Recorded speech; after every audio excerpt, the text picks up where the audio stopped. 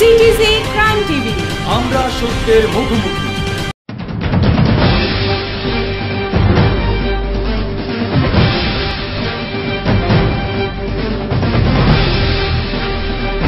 সুপ্রিয় দর্শক মণ্ডলী, আমাদের নিয়মিত আয়োজন নির্বাচনের কথায় আমরা এই মুহূর্তে যুক্ত হয়েছি ঢাকা উত্তর সিটি কর্পোরেশনের 17 নম্বর ওয়ার্ড থেকে।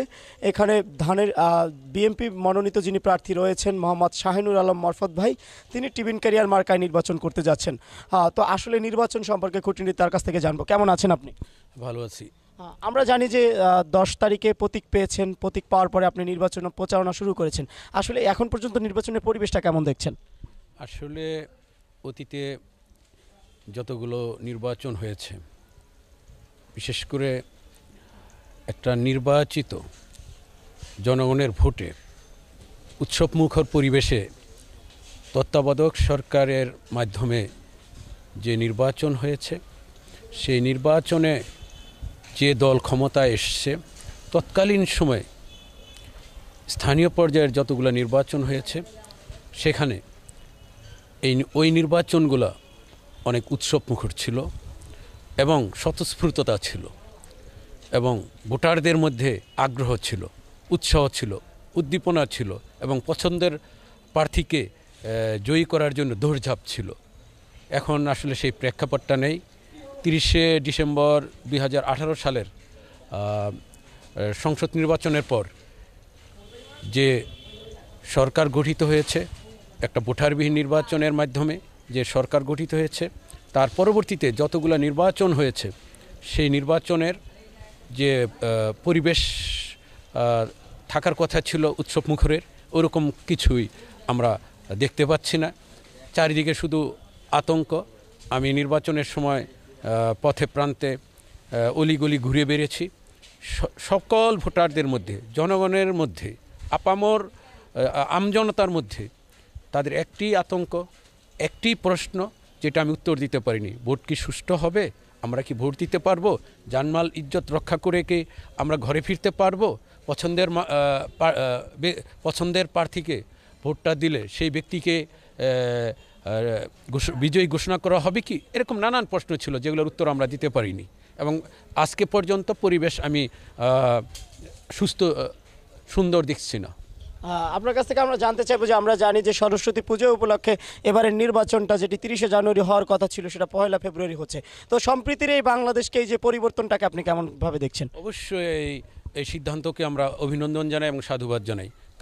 কারণ হলো এই বাংলাদেশটা অনেক ধর্মাবলম্বীদের সমন্বয়ে সৌহার্দ্যপূর্ণ সম্পর্কের ভিত্তিটা অটুট থাকুক, মজবুত থাকুক, এটার জন্য একদিন বা দুই দিন পেছানোটা অবশ্যই সঠিক সিদ্ধান্ত আমরা মনে করি। আপনার কাছ থেকে আমরা যেটি জানতে চাইবো সেটা হচ্ছে যে আসলে বিএনপি তো অনেক দিন ক্ষমতার বাইরে, তো ক্ষমতার বাইরে থাকাকালীন আমরা দেখেছি যে দলটি ছড়িয়ে ছিটিয়ে পড়েছিল। আপনাদের মধ্যে যে সংগঠিত হওয়ার যে জায়গাটি, সেটি আসলে তৈরি হয়ে ওঠেনি। তবে আপনি কি মনে করেন যে এই স্থানীয় নির্বাচন হচ্ছে, এই নির্বাচনের মাধ্যমে দলকে আরও সংগঠিত করা সম্ভব হবে কিনা? এবং আরেকটা বিষয় জানতে চাইবো যে আসলে আপনারা নির্বাচনে গিয়েছেন আন্দোলন উপলক্ষে, তো আসলে এই নির্বাচন এবং আন্দোলন কতটুকু সামনের দিকে ত্বরান্বিত হবে বলে আপনি মনে করেন? আসলে আপনি ঠিকই বলেছেন যে গত জাতীয় সংসদ নির্বাচনে আগে আমাদের নামে, আমাদের নেতা কর্মী সমর্থকদের নামে অগণিত মামলা দিয়েছে।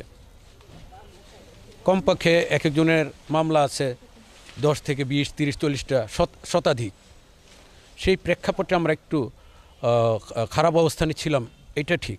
তো নির্বাচনের উপলক্ষে যখন আমরা অংশগ্রহণ করেছি, তখন আমরা সন্তোষজনক না হলেও মোটামুটিভাবে আমরা সুসংগঠিত হয়েছি।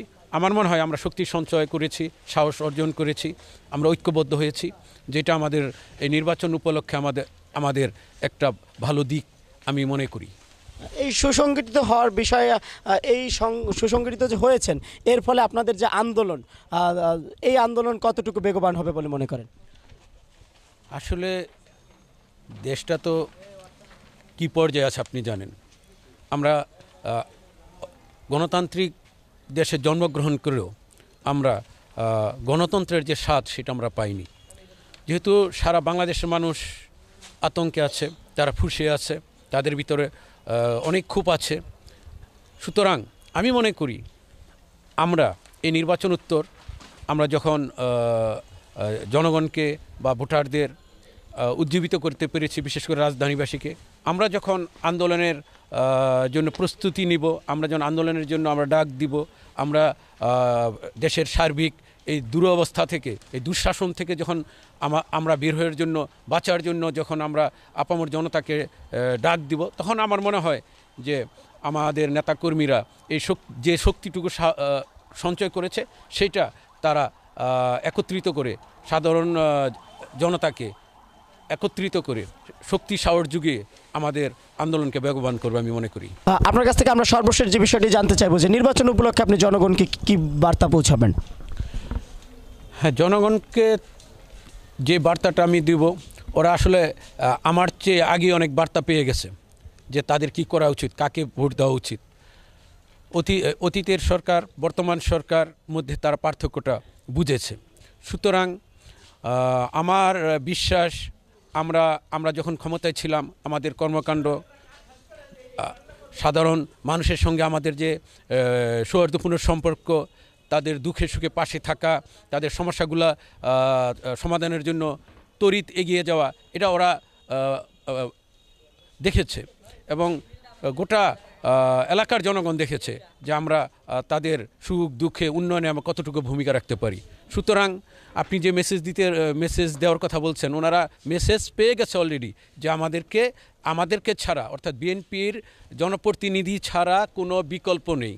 এই দেশটাকে সুরক্ষা করতে পারে, গণতন্ত্র ফিরিয়ে আনতে পারে, মানুষের মৌলিক অধিকার ফিরিয়ে দিতে পারে বাংলাদেশ জাতীয়তাবাদী দল বিএনপি পারে। সুতরাং তাদেরকে অবশ্যই তাদেরকে জয়ী করতে হবে। তারা এই জন্য তারা ঐক্যবদ্ধ। এবং আমি যেহেতু প্রতিনিধিত্ব করছি, আমার মার্কা টিফিন ক্যারিয়ার, আমি জানি তারা আমাকে স্বতঃস্ফূর্তভাবে ভোট দেওয়ার জন্য ঐক্যবদ্ধ আছে এবং তারা কাজ করছে এবং তারা উৎসবমুখর পরিবেশে সকল ভয়ভীতিকে উপেক্ষা করে তারা ভোট কেন্দ্রে যাবে এবং টিফিন ক্যারিয়ার মার্কা যে প্রার্থী আমাকে বিপুলভাবে জয়যুক্ত করবে। ধন্যবাদ আপনাকে। দর্শক, আমরা এতক্ষণ ছিলাম ঢাকা উত্তর সিটি কর্পোরেশনের 17 নম্বর ওয়ার্ডে। এখান থেকে আমাদের সাথে যুক্ত হয়েছিলেন তিনি টিফিন ক্যারিয়ার মার্কায় নির্বাচন করছেন, তিনি হচ্ছেন শাহিনুর আলম মারফত। তো শাহিনুর আলম মারফত ভাই জানাচ্ছিলেন যে আসলে বর্তমানে যে ধরনের নির্বাচন ব্যবস্থা চলছে, এই নির্বাচন ব্যবস্থা আসলে মানুষকে কতটুকু ভাবে গণতান্ত্রিক অধিকার আদায়ের সচেষ্ট ভূমিকা রাখবে, এ ব্যাপারে তিনি সন্দিহান।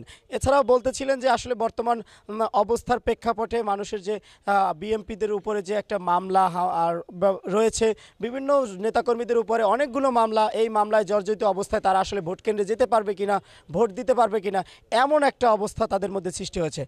দর্শক, এই ছিল আমার কাছে সর্বশেষ। ততক্ষণ আপনারা ভালো, আগামীতে আবারও দেখা হবে নতুন কোনো প্রার্থীর সাথে, নতুন কোনো প্রত্যাশা নিয়ে। ততক্ষণ ভালো থাকবেন, সুখে থাকবেন। আল্লাহ হাফেজ।